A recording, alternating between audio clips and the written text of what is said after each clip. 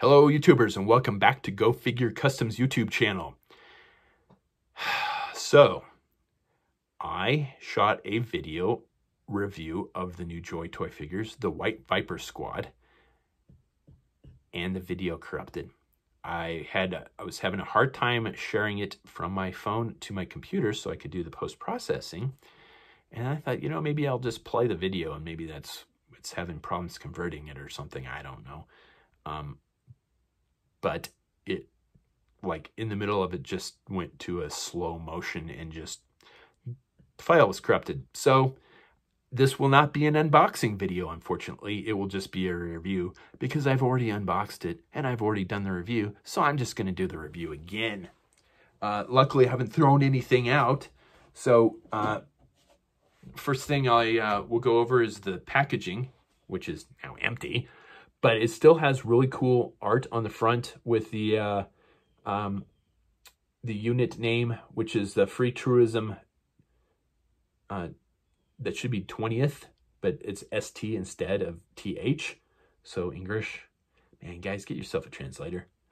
Legion, White Viper Squad with the Battle for the Stars logo. I really dig the art. On the back, you can use, that's the accessories face out this way, the figures face out this way. You get the Battle for the Stars logo. On the side's the Joytoy logo. On the other side is the Free Tourism unit logo, and just says Free Tourism. On the bottom, no, that's the top, sorry. The Battle for the Stars with the usual age restrictions and choking hazard stuff. On the bottom, it's just the indicia with the address for the company and the product parameters. There's no QR code on these. The ones that do have a QR code, I did try it finally to see what it would do, and it doesn't do shit. It ended up opening my app store and tried to get me to download a chat application similar to WhatsApp, but different. I'm guessing so maybe I could chat with the people that make these. I don't know. I don't think it would work very well since we do not speak the same language. So the QR code doesn't do anything, if you're curious. And I kept saying that I was going to review, it's going to look that up one time, see what it does. It doesn't do shit. At least not for me. All right, and your results may vary depending on where you're at, I guess, too. So, first figure, already geared up. So we've got a new sculpted vest. The exoskeleton is the same. The exoskeleton is different than the female skeleton because it has the chest strap that comes over the shoulders and goes under the arms. And you can see side-by-side comparison how that's a little different. I do like the fact that there is a difference between the male and the female exoskeleton. I think that diversity is really cool. The pistol is a Glock style frame, large frame. It doesn't sit down in the holster very well, but it seems to stay in the holster a little better. You can see the USS, my second USS flag right here. That's where I put all of my Joytoy figures. They get knocked over a bunch, and my deck is just littered with Joytoy pistols because they don't stay in the holsters very well. On the left leg, you can see a peg hole, so it would be really cool if Joytoy came out with some accessories that you could utilize these peg holes for, because on the female, the peg hole is being utilized by the knife, whereas on the male, sorry, trying to get her stay standing, the knife, it does have a knife like the female, but it's glued behind the leg part of the exoskeleton, and that knife is removable. Blink. So it leaves that peg hole open, which would be, like I said, it'd be cool if they made something that could peg into there, some sort of accessory. The articulation is fantastic on this. I don't have any problems with the articulation. It's all the same. We got the ball jointed head, the ball jointed shoulders, the regular elbow, the wrist My wrists are sticking on my figures on this particular set, so I am going to need to take a hair dryer to them and soften them up. Otherwise, I'm going to break the pegs if I force those. So keep an eye, if you get these, keep an eye on your wrists because mine are sticking. Otherwise, everything is fantastic. This is the helmet that it comes with. So it comes with 3 of this particular helmet. And then it comes with one of the helmets that Betty comes with. Someone had mentioned to me that the reason it comes with one unique helmet is that's your team leader. So whoever you give that to is your team leader, which I think is a pretty nifty idea, honestly. But I really like the design on this helmet. So all 3 of my guys are going to get that helmet just because I really dig that helmet. I'm pretty sure the head sculpt's one we already have. And I think the body armor, the chest, the plate carrier is new. Is a new sculpt. And it's a new weapon there too. Let me get that from you there, bud, so everybody can see it. I really like that weapon. This is the gun that I wish Betty had come with. It's a fantastic sculpt. Nice heavy assault rifle. Kind of maybe like a grenade launcher. Kind of larger, still reminiscent, but a larger version of like the Aliens Colonial Marine pulse rifle. So yeah, I wish Betty had come with this particular weapon, but she did not, alas. So there's your first figure straight out of the box. Again, already geared up since I'd already shot the review of these during an unboxing, but the video was corrupted. So, god damn it. The second figure, everything's identical except the heads. Whoops. The head sculpt, which has, he had a high and tight with shaved. No, this is the high and tight. All right, maybe I didn't put them back in order. All right, which head sculpt is this?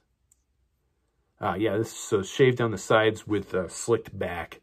This was actually in the middle when I took them out of the package. So this was I'm working left to right. So this was the first figure out of the package. I'm using the same helmet that the other guy had and the same rifle. So it comes with 3 of this particular rifle. And it does come with other guns, and I will show those to you in a minute. Otherwise, everything is identical. We've got the pistol, same knife. Everything fits nicely. Again, I'm having problems with my wrists. They're really stuck on this third figure. So I'm going to take a hair dryer to them for about 5 seconds and soften up that plastic to break the seal on those. Oops. Dropped one of the guns here. I really like the black armored skeleton-faced skeleton warrior, skeleton figure set that came out previous to this. But man, I really like this head sculpt, the helmet sculpt on these two. I'm having a tough time deciding which one's my favorite of the two, because I also like the weapons on these, because it came with all new weapons, which are fantastic. Everything's the same on this guy compared to the other ones. I'm pretty sure we have that head sculpt. I think it came in one of the PLA lines, but I'm not positive. I can't keep track of the amount of head sculpts that we have. And I'm actually not even sure how many Joytoy figures I have anymore. I'm pretty sure it's well over 100. So there's your 3 figures straight out of the box. Since I can't do an unboxing video for you, I'm sorry about that. It's the same buck, but and the same exoskeleton with the knife, just moved in a different place. And I think pre-existing head sculpts, but the helmet is brand new and looks fantastic. So playability is off the charts. That's always one of the things I touch on, because the exoskeleton does not hinder the articulation at all. and just adds to the playability of the figure. Customizability is also one of the things I like to touch on.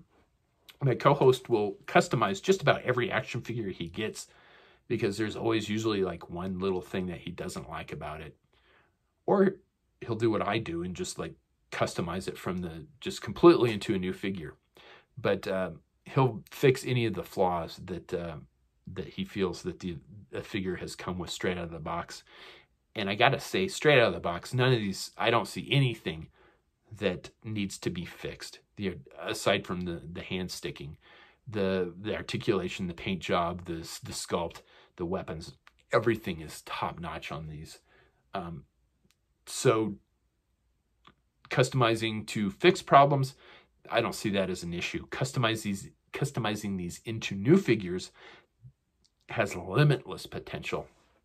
The fact that these are called White Viper Squad, the word Viper to me is reminiscent of the 1986 G.I. Joe figure, the Cobra Viper. And I think it would be really cool to customize these, just repaint these in the colors of the 1986 Cobra Viper, which was red, blue, and black with a little bit of silver here and there. I think that would be a really awesome custom, you know, a futuristic Cobra Viper. I think that would be awesome. I'm not going to customize these. I only got one set of these. I kind of wish I had got the second set, but with being sort of laid off for the last couple of months because of the coronavirus, money's a little tight, so I did not get a second set. We did get one of the Foot Lockers Pelican cases. Inside, it did come with one throwing axe, which I didn't see anybody that had a clip. Did I miss that? No, nobody has a clip for the one throwing axe, and then one set of joints. I haven't needed replacement joints, and I end up throwing those in a fishing tackle box altogether. One of the other weapons here, I'm going to move some of these guys out of the way. Well, I'm going to move these guys out of the way. Hang on a sec here. One of the other weapons that came in the set is like this Milcor 40mm grenade launcher. I love the sculpt on that. That's fantastic. And then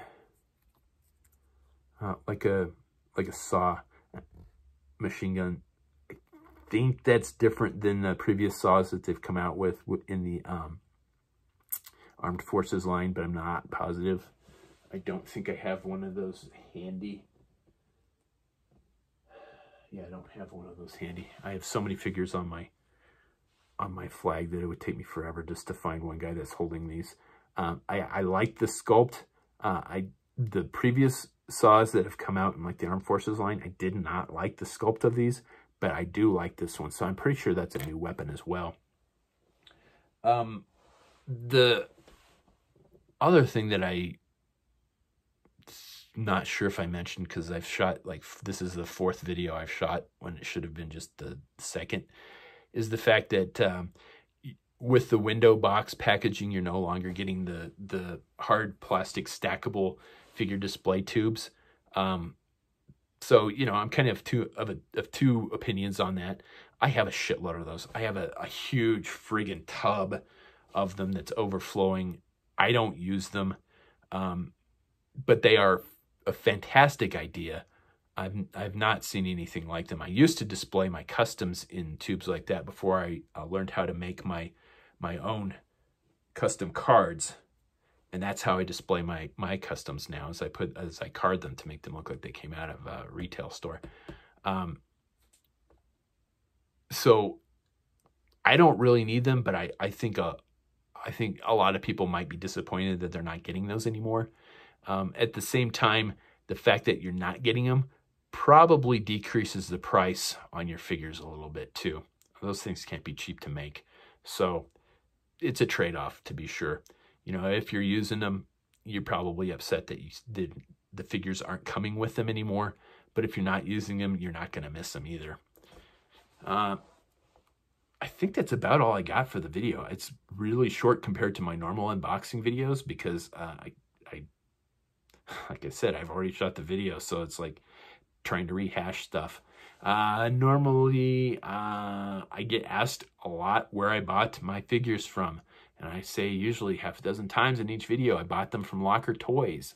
Yes, you can get them from Big Bad Toy Store, but they charge more, and their shipping is more, and they don't get them nearly as soon as Locker Toys does. And Locker Toys will ship, air freights them, and it takes 3 days to get them. And they will get them first, since Locker Toys is in Hong Kong, and where these are manufactured is also in Hong Kong. So they just got to go across town before they ship them 3-day air to you, whereas they'd have to ship them to Big Bad Toy Store, and then Big Bad Toy Store's got to ship them to you. Also, if you buy through Locker Toys, if you pre-order them, they always have some sort of discount for doing an early pre-order. I did a pre-order on the set of 3 guys with Betty, and it had a 7% discount. I bought a couple of the Betty figures individually, and they each had a 5% discount on that. Big Bad Toy Store isn't going to do that for you. I'm just kind of not enamored with Big Bad Toy Store the way I used to be. I did like the pile of loot, especially when I worked. I still work overseas, but like when I was in Afghanistan and I didn't get home for 6 months at a time to a year, I just left everything in my pile of loot and then hit ship, like a week before I departed, before I left. And then I'd have huge pile of stuff waiting for me when I got home. But now Big Bad Toy Store, you have to ship your stuff within, I'm pretty sure it's 90 days. So you can't do that anymore. I'm guessing they're just running out of warehouse space.